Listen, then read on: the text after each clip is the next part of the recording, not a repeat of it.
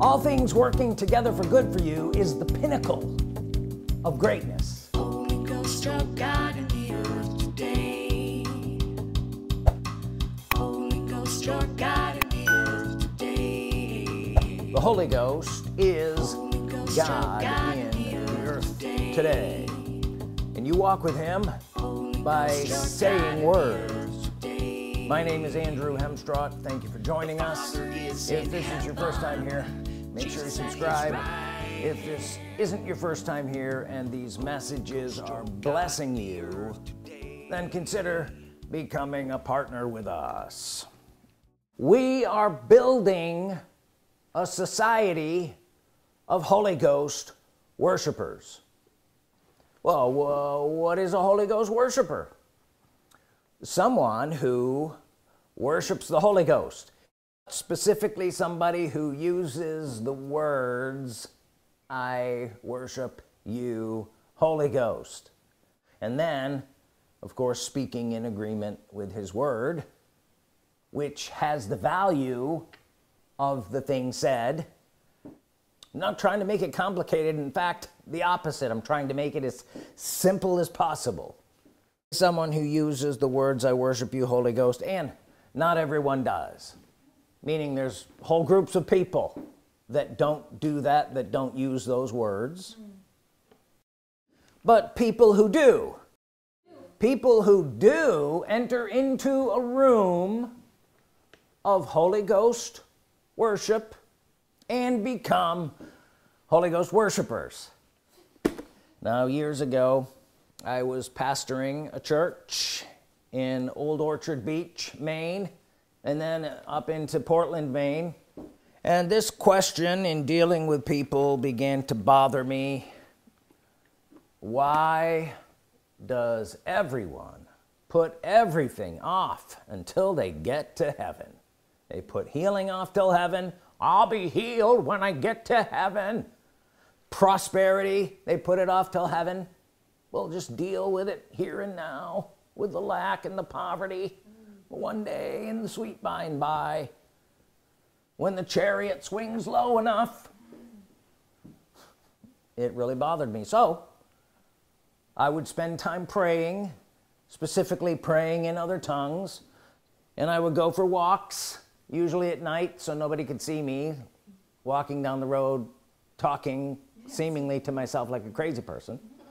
But I would go for walks and I would pray about this, and I'd pray in the Spirit about it. Well, one day as I was walking, I could tell you the exact location. As I was walking and praying in the Spirit, praying in other tongues, an angel blew in my ear and said these words, it's because that's where their Lord is. Which was an answer to the question I'd been praying about and seeking God for the answer for.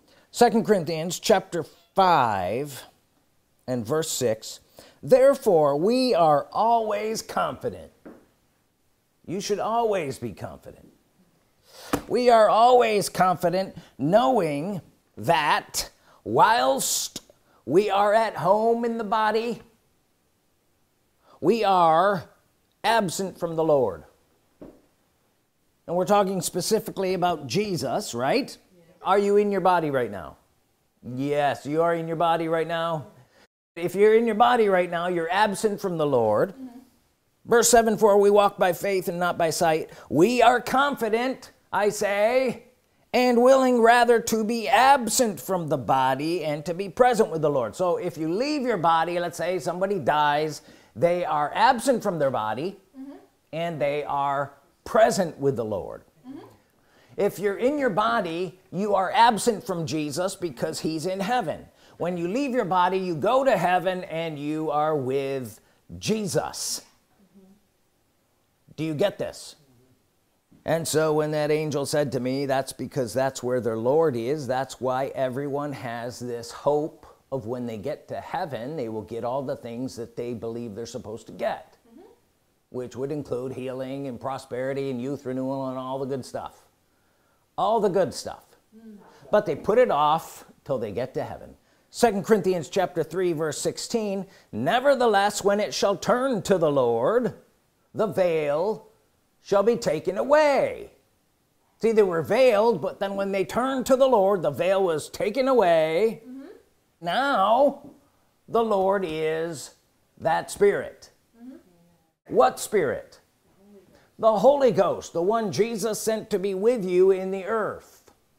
And when the veil's taken away, you will understand this, that he's the one that's with you. Jesus sent another comforter to be with you. His name is the Holy Ghost. He is that Spirit.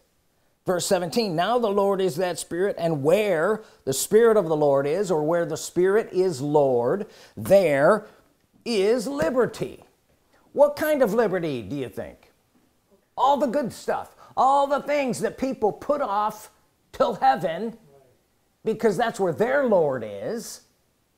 But it says, now the Lord is that Spirit, therefore we have access to this liberty by the Spirit being Lord, to all the good things, all the good stuff, which would be healing, youth renewal, prosperity, all things working together for good for you, angelic help. I could go on and on. All of it. All of it.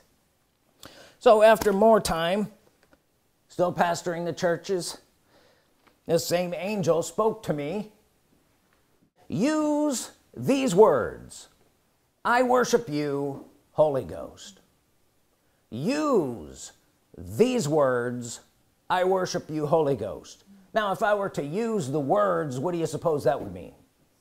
I would speak them. I would say them. I would begin to use them. In my worship of God, I worship you, Holy Ghost. And so I began to do it. I was not disobedient to the heavenly vision. I began to use the words, I worship you, Holy Ghost.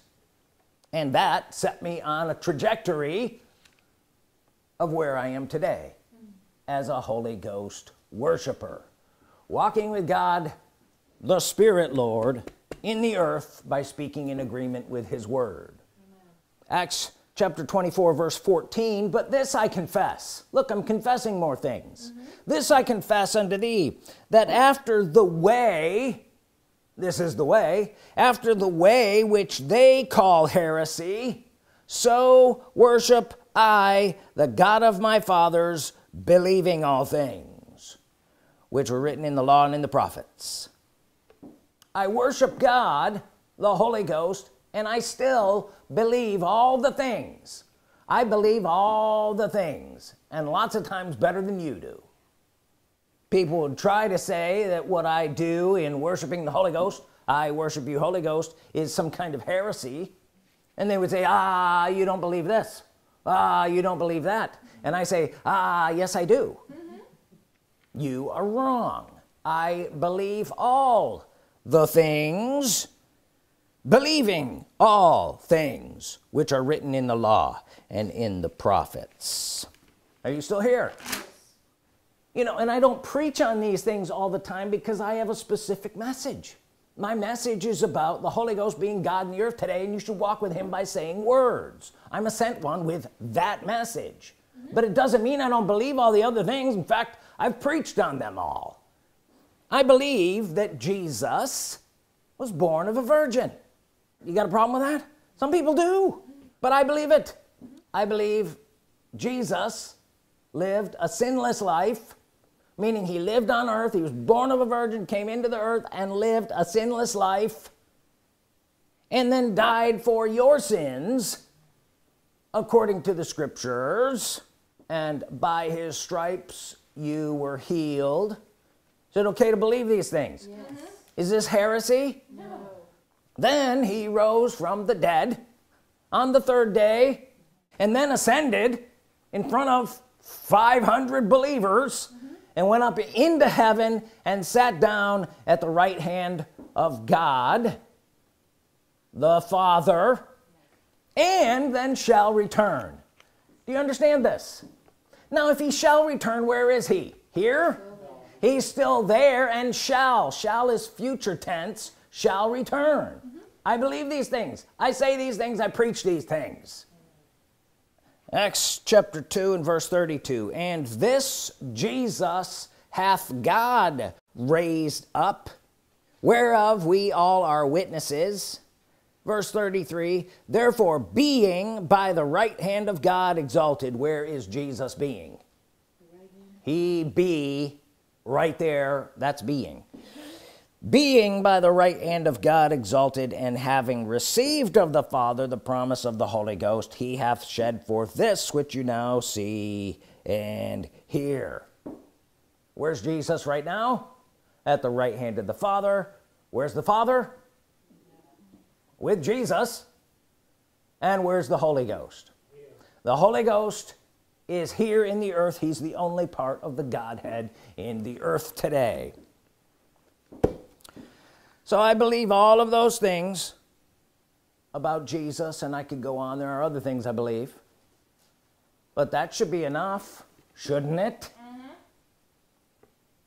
For you to qualify me as someone who believes what you say you believe. I believe all of those things, but also this, that the Holy Ghost is the only part of the Godhead in the earth today.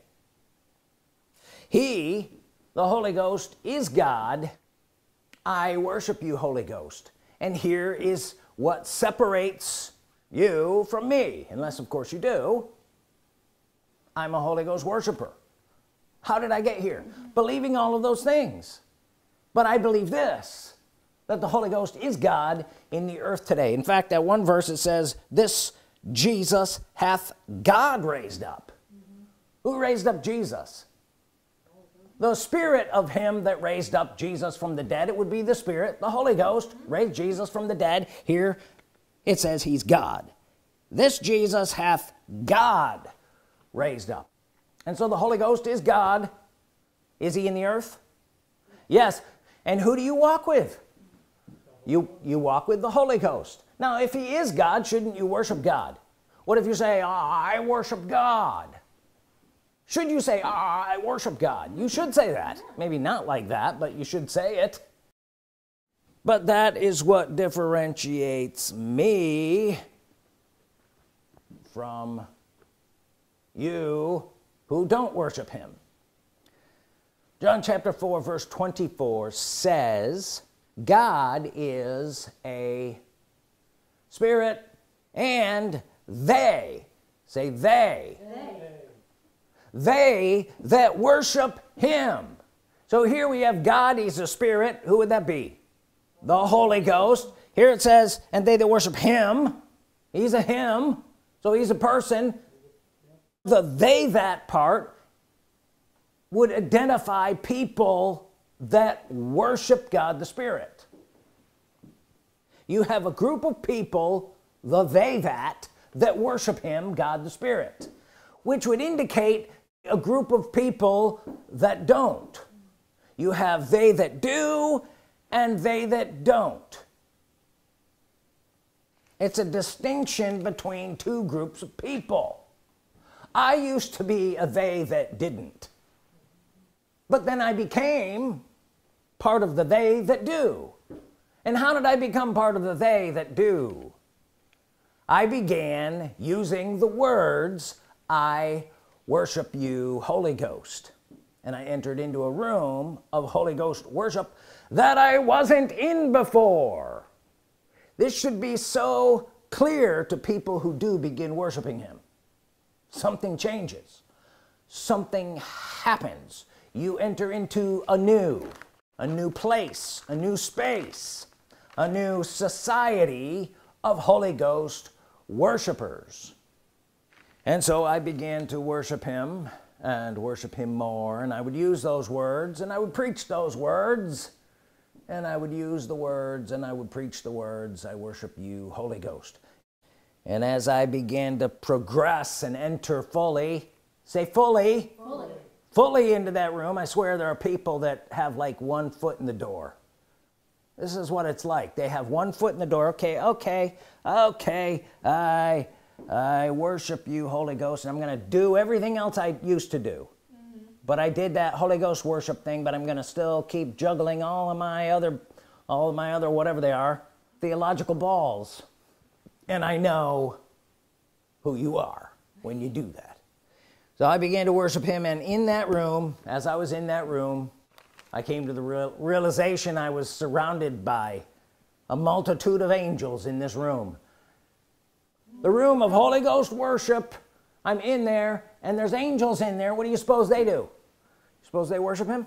Yeah. Well, I'm called to bring you in here with me, with these angels, into this room. Enter into my space, my room, my house, my spiritual house, and you can expect the benefits thereof. Psalms 112 verse 3, wealth and riches shall be in his house, and his righteousness remains forever. Where shall this wealth and riches be? In his house, in his space, in his room. Enter into my room, enter into my space, enter into my house, enter into my society. We are building a society of Holy Ghost worshipers. Society is a group, this is just straight definition from Webster's, a group of people distinguished from others by common beliefs, actions, or professions. We profess something other people don't. Even though other people would say that the Holy Ghost, yes, he's God. They would say, yes, the Holy Ghost he's actually in the earth. But they don't say, I worship you, Holy Ghost. A group of people distinguished from others. Distinguished from others by common beliefs, actions, professions, standards of living. Having clearly marked identity. Can you see it more clearly now?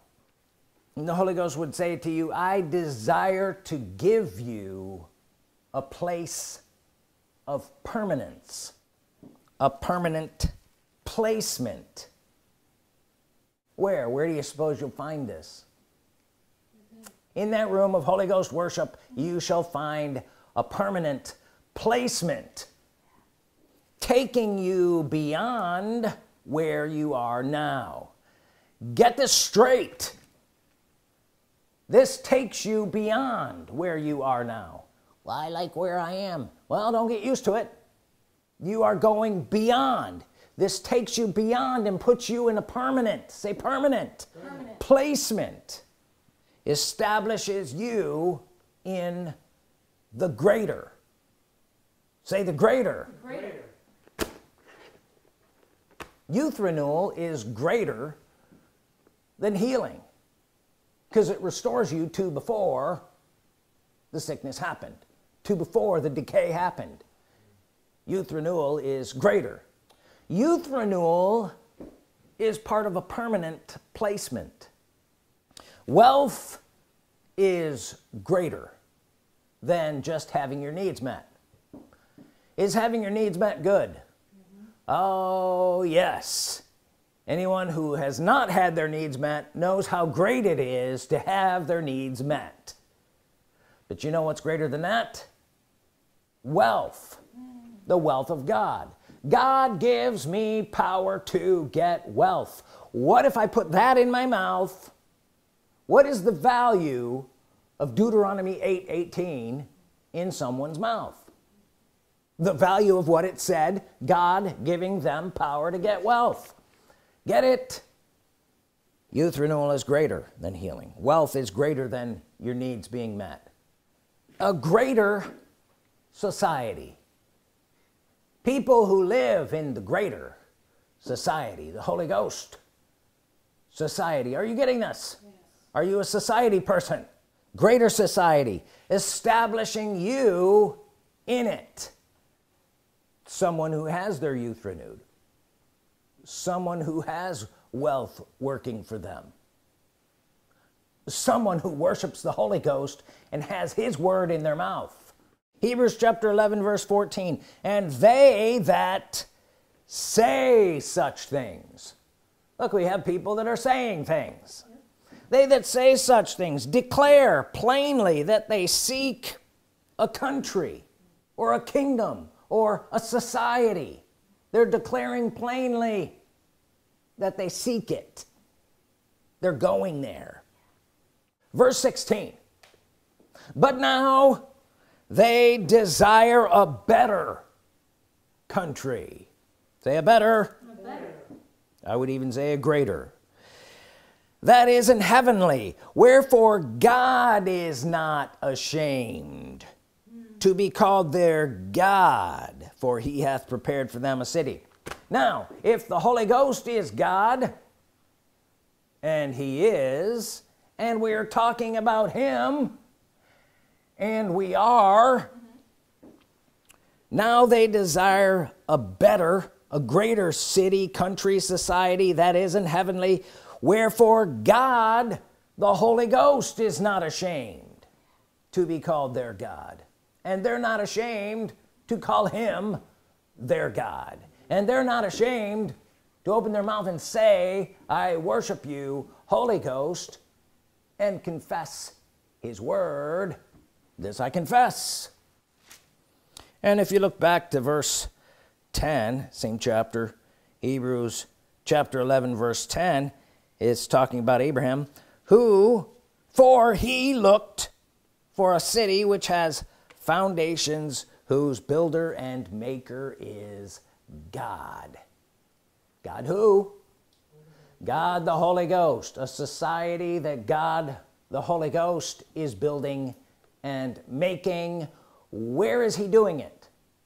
When you die and go to heaven. No, this is why we started out this way. It's now, it's here and now. He's in you now. You are his temple. Romans chapter 8 and verse 28 says, and we know that all things work together for good. All things work together for good. Is that good? Yes. How many things? All the things, everything in the earth, every atom, every molecule, every angel, everything working together for good for you, right? To them that love God. God who? God the Holy Ghost, the one that you walk with in the earth and worship. I worship you, Holy Ghost. I love you, Holy Ghost. And all things work together for good for me. All things working together for good for you is the pinnacle of greatness. Get it working. I looked up this word work together, and the Greek word is synergios. Of course, I'm not pronouncing that right? But we get the word synergy from it. All things working together. So when God says all things are working together for good for you, means everything together is greater. Are you here? It's greater. It's the pinnacle of success. It's the pinnacle of where you can go with this. And who's this for? It is for them that love God and call according to his purpose. God who? The Holy Ghost. You love the Holy Ghost and you call according to his purpose. Well, all things working together. Are angels part of all things? Yes. Would it be good to have them working for you? Yes. Would things happen for you that wouldn't happen for you on your own? Luke chapter 4, and then we see right in verse 1, Luke chapter 4, verse 1, and Jesus being full of the Holy Ghost. Did it say Jesus was full of himself? And Jesus being full of the Holy Ghost, who is God, by the way, now he came upon Jesus, returned from the Jordan and was led by the Spirit into the wilderness. So now Jesus is walking and following the Holy Ghost, right? Being 40 days tempted or tested is a better translation, because he wasn't tempted of the devil. Ooh, the devil, I'm tempted. No, he was being tested by the devil. The devil wanted to see who this guy was. Are you the Son of God? Have angels do something. Prove it to me. Because the devil didn't know everything. And being 40 days tested of the devil, and in those days he did eat nothing, but after it ended he was hungered. Sure, Go down to verse 9. And he brought him to Jerusalem and set him on a pinnacle of the temple. This is the pinnacle. He brought him all the way up to the top of the temple. You couldn't get any higher than that. It's at the top of this temple. Set him at the pinnacle of the temple and said unto him, If thou be the Son of God, cast thyself down from hence. Are you kidding me, devil? Throw yourself off. No, but look and see why. He says, if thou be the Son of God, cast thyself down, for it is written, He shall give his angels charge over thee to keep thee. So he wanted to see if this Jesus was in fact being at the pinnacle of the temple, if he had in fact charge over angels that would protect him. Can you have angels that you are in charge over protecting you? This is part of what it is like to be at the pinnacle. All things working together for good for you is the pinnacle of greatness. Have you ever heard that before? Don't throw yourself off. Pretty easy to do. Don't throw yourself off. Stay there. Occupy that space.